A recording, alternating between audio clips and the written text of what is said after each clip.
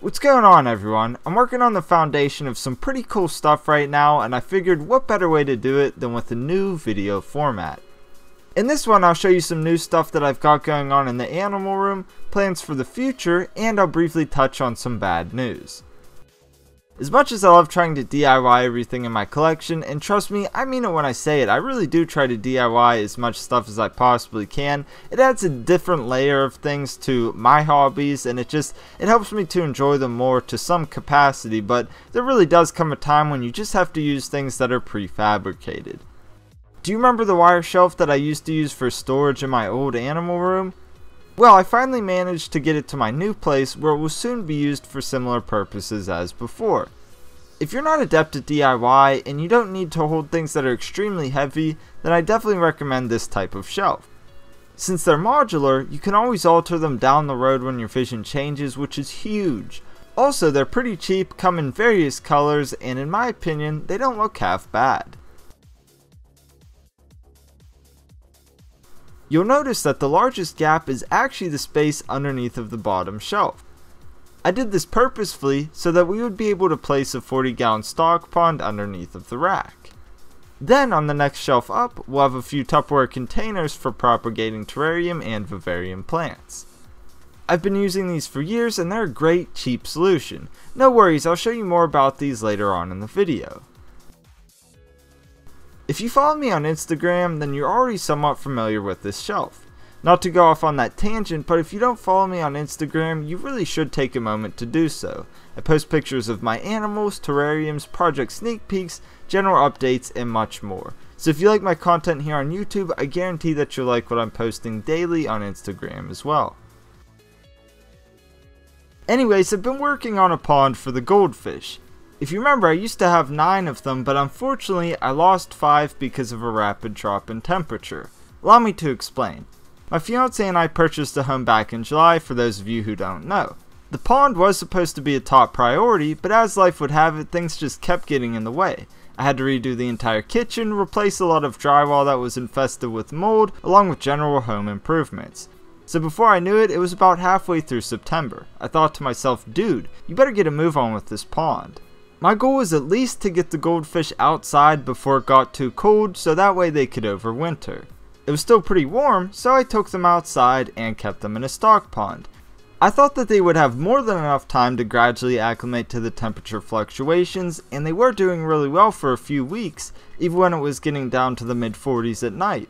However, one day it got down below the 30s, and I think the shift in temperature just wasn't gradual enough for the fish. I came home to a bunch of fish that were either floating or lifeless at the bottom of the stock pond. Luckily, I kept their old tank up and running because I was caught up in other things. So thinking fast, I netted all of the fish, including the floaters, and put them in a bag full of water. Then I placed the bag in their aquarium so that they could temperature acclimate. I'm not gonna lie, this move really took a toll on me. If you've been following me, then you know that I lost other fish in the process, and this was the icing on the cake.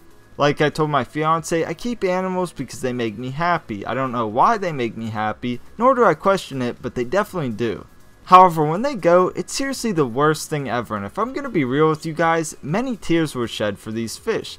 I was really sad because not only did I raise these fish up, they were my pets, you know, I interacted with them, they knew who I was, even if they were just trying to get me to feed them a lot of the time, they still knew who I was and were extremely personable, and it's largely my fault that they passed. On a positive note, 2 of the floaters, and the ones that were lifeless on the bottom, made it. Needless to say, I'm not taking any more chances this season, so we'll keep the goldfish in the stock pond until spring of next year. I will say that I'm likely not going to do much with the pond until then, and may even wait until spring to release the video on the build. That would probably be the best thing to do, it would give us something to look forward to, and at this point I'm really in no rush to finish. In the meantime, we'll put this shelf where their tank used to be, and in about 5 to 6 months they will be moved outside and stay there. That means we will have an empty stock pond ready for a new project. I'm not quite sure what we'll do with it from that point, but I do have some plans to make it pretty cool even while the goldfish are living in it. If you have any long-term ideas on what we should stock and or do with this, definitely let me know. I'm 100% open to suggestions with this one. Enough about that though, let's move on to the rest of the rack. As I said, the shelf just above the goldfish here is for propagating terrarium and vivarium plants. That said, one shelf just isn't going to be enough, so we'll do the same thing on the next shelf up. For the time being, I just have a few containers so that I can calculate how much space is needed.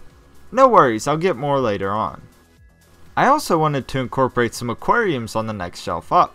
Originally my thoughts were to use these strictly as grow-out tanks, but then I changed my mind. I will still partially use these as grow-out tanks, but let's be real, I want to make them look nice as well. So at some point in the near future, I will intently scape these aquariums. I'm also working on building up a collection of various microfauna, primarily isopods. As such, the next shelf up is going to be for those. While on the topic of isopods, if anyone can hook me up with some rubber ducky isopods, let me know down in the comments. I've been trying to get them for a while now, but they're really hard to come by. Now let's go back to what I mentioned earlier in the video about the containers for my plants. What these are is a Tupperware container with a built-in foam gasket. They're meant for keeping the elements out, but in my case I want to keep the elements in. What I mean is that these containers basically act like a big terrarium. Since they have a foam gasket, water can't escape, and instead it creates a humid environment that for the most part sustains itself. Occasionally I do water the plants, but it might be every 3 months or so. There are various brands that make containers like this, but what if there was a viable DIY alternative? Well, believe it or not, there is. To start, I like to use these adhesive foam strips, which are intended for use around doors and windows. I also like to use containers with clamp locking lids like this. Otherwise, our DIY foam gasket just isn't going to work right. With our material selected, we'll simply line the inside of the lid with a foam strip, and that's about it. The roll of foam only costs $4 for 60 feet, so it's going to last you quite a while, and you can use it on whatever containers you prefer. So if you're looking to get a lot of containers like this and are on a strict budget, the DIY alternative is actually the more cost-effective option. Now the whole reason that I'm making these containers is that I wanted new setups for my mosses. My current containers are working fine, but these will do even better. Using the same methods I've shown in the past, I'll set up the moss bins. For more details on that, I'll link an in-depth video above. The process is quite simple though. I start with a layer of gravel, then I add a sheet of fiberglass window screen mesh, then a layer of carbon or charcoal, and finally a layer of substrate. Then of course we'll top everything off with lush pastures of green moss. Most of these mosses grew out of control and are largely tangled together. Long term I'd like to separate the moss by species, but in the meantime this will work just fine. Before closing it up, I'll add a little bit of dechlorinated water and finally some springtails.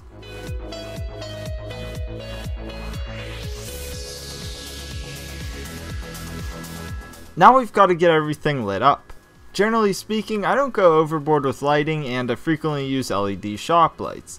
As such, this shelf won't be an exception.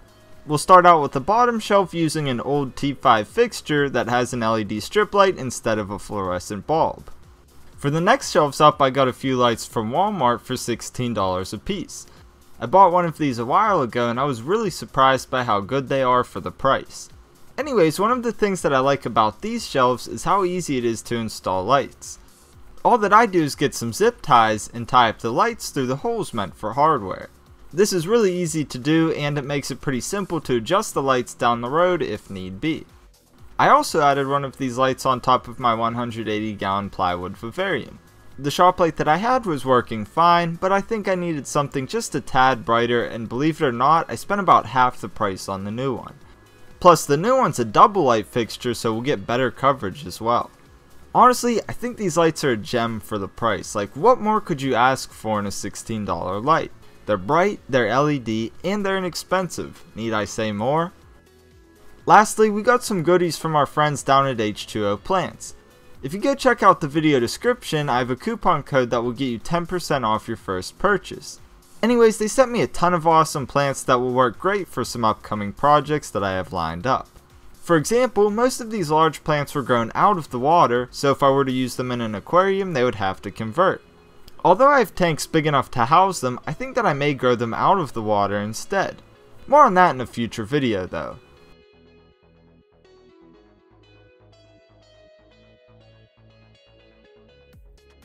We also got some cool terrarium plants that are all suitable for a riparian type setting.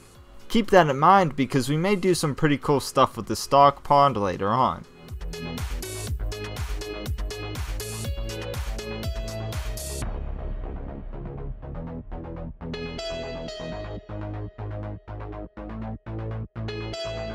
Lastly, we got a few tissue cultured terrarium plants. One of which were some Neoregelia bromeliads that went right into the 180. All of the other plants I prepped and put in one of my plant bins for future projects. That said, I don't think they'll be staying in there for very long. And that's gonna do it for this one. Let me know down in the comments what you thought about this style of video. I guess it's kinda like a commentary vlog, if that's even a thing.